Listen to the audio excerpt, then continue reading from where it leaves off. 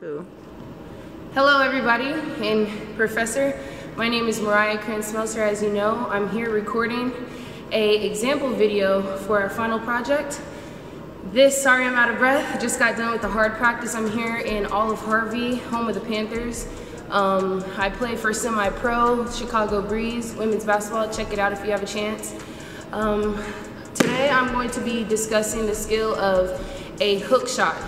Many of you all know that the hook shot was created a long time ago in the NBA, and it is a wonderful move that a lot of post players and a lot of guards can use to create their own shot and score over taller defenders. So before I dive into this video, I first want to introduce the non-basketball players to the areas around the court. First we have here behind me the baseline. This is where normally we line up to run if we've gotten in trouble or if coach is trying to use reinforcement with us. Next to it we have the sideline, which is considered out of bounds if you go out of those lines. Over here we have the center of the court, which is normally where the game begins with the tip-off.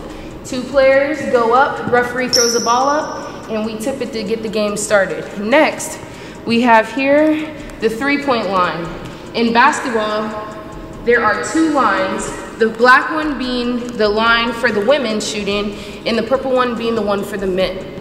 Here, what I'm standing in is my favorite place. This is my home, the paint. This is where we get down and dirty, we get tough. Great defenders, great scorers happen right here in the paint. We have what we call our hash marks. This is where we do mini drills at from different hash marks. But my favorite spot is right here on the block. This is where a lot of hook shots happen. Whether I'm facing backwards and I am going back to back against my defender, or I take the ball and I'm facing up, there's multiple various ways that you can score with a hook shot. Right here is the center circle.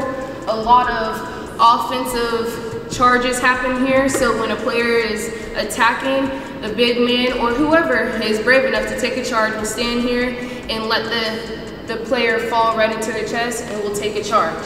So now that I've described the court to you, let's get into our moves. So what we have here is our first hook shot. We coaches in the past and currently have taught me that when I get the ball down low, I want to first create space. So initially when the ball is thrown into me, I first want to jump to it and I want to chin the ball. This will create space between me and my defender.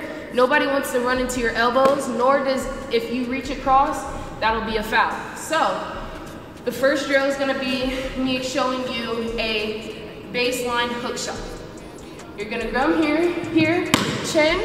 You're going to take one dribble in. So one, turn two, here for the shot. This is going to get you away from your defender. You're going to drag them in. They're going to be defending your right side. So that's when you see them here, you can see with your peripheral view. You get them going here, you stay low, drop this left leg, come up, and you're going to simply come off 2 feet and extend your arm for the shot.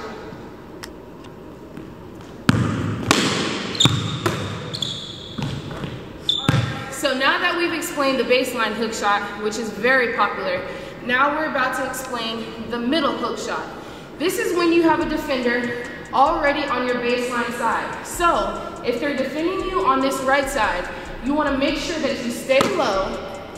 Like again, jump to the ball, create space with your elbows, stay low. You're going to take 2 dribbles. And while you're taking 2 dribbles, this is when you're gaining your momentum to go up and elevate over your defender. So you're gonna grab 1, 2, here, jump into it, elevate, and hook shot, okay?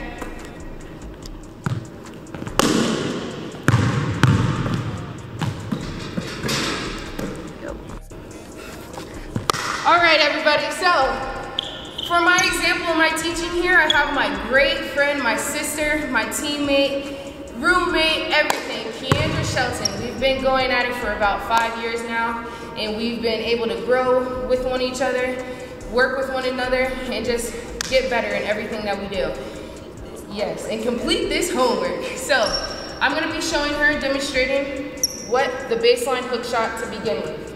So as I step out of frame, I'll be the one passing it to her. I would like her to jump to the ball. Again, step 2, chin the ball. See where the defender's at, and then attack with a hook shot. Here we go. Here we go. Nice. Okay. I'll put it out. Here we go. One dribble. Yep. Nice. Attack the one dribble middle and then spin. My basic down back, right? Yep, yep. Okay, so let's do that. Let's do that at the end. We miss it. And all. So you said one dribble? So hit that one dribble, spin, go up. Oh, yep. Yeah. One dribble, middle, drop and step. Yep. Here we go. Nice. All right, so teaching point here. Also, we're going to be working on reinforcement today. So, like our coaches in past history have taught us, when we miss, if we miss layups, we got immediate down and back. So right now, we're going to send her down and back to show you guys a little bit of reinforcement. Here we go.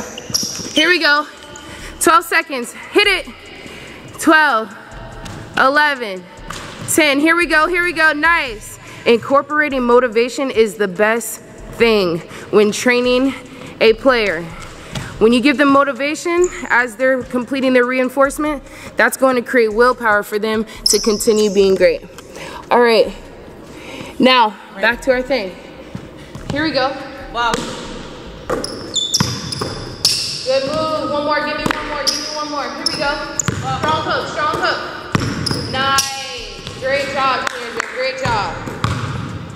All right. So now that we've completed our baseline hook shot, now we're going to go into our middle shot.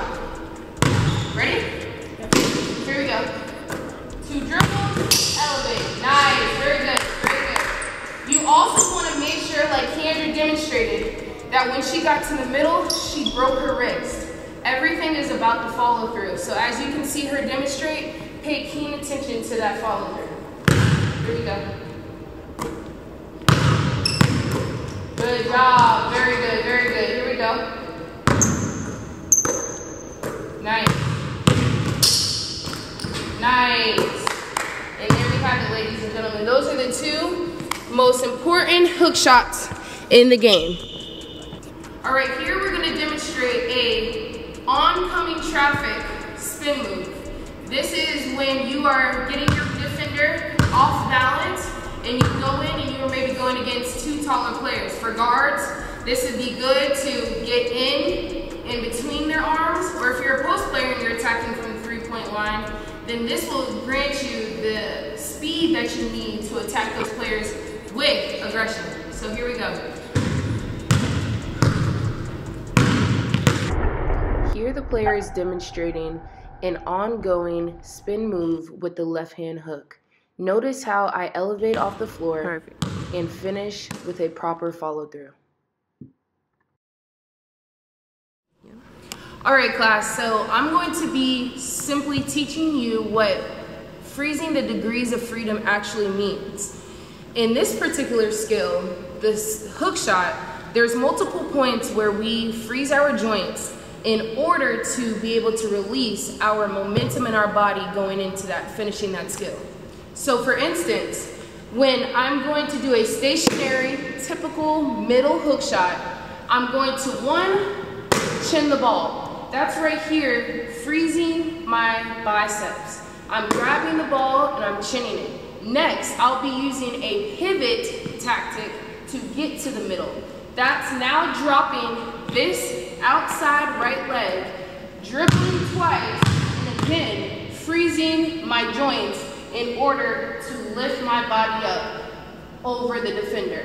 So I'm gonna give it to you slow, and then I'm gonna go fast. I'm coming here, 1, 2, extend over, 3. Last thing I wanna point out is breaking the wrist. That's the last point of joint freezing that we wanna make sure we focus on.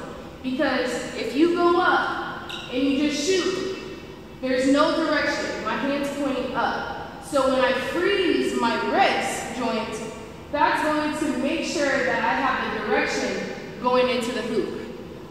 So we'll go here. And forgive me, my left hand isn't as strong as my right hand, but I'm working on it.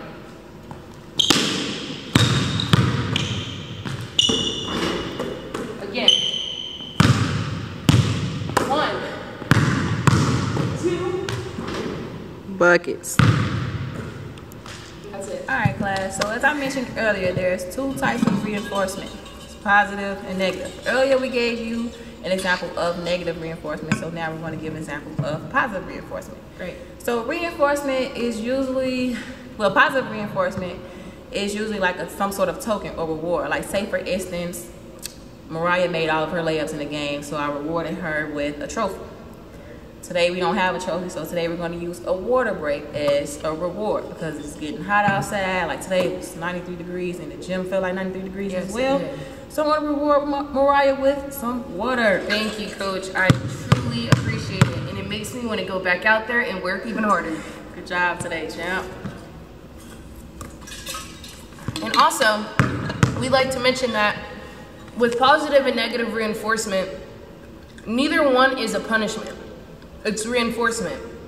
So Motivation. it should be motivating you to excel higher or be more successful in whatever skill that you are trying to complete.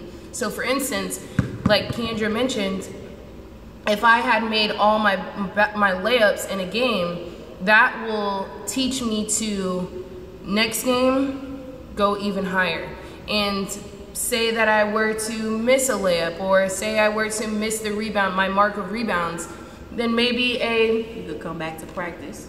Yep. Use that same negative reinforcement. Say you missed your layups in the game. You counted. Say you missed like 3, so you came back in here. You did like 3 down and backs, 3 suicides, 30 push-ups, some running. Yep, exactly. Like those types of things get you mentally tough to make you want to not make those same mistakes again, and make you want to go harder and be better, like give a better performance than what you did last time. Like it's important to know your numbers. Like if you know your numbers, you can grow your numbers. Exactly. So that's the role that reinforcement plays. Yes. So And remember, it's not a punishment, just something to get you better. Thank you so much for tuning in. We appreciate you. We hope to see more from our classmates, and we wish you well on your rest of your semester. finish strong, guys.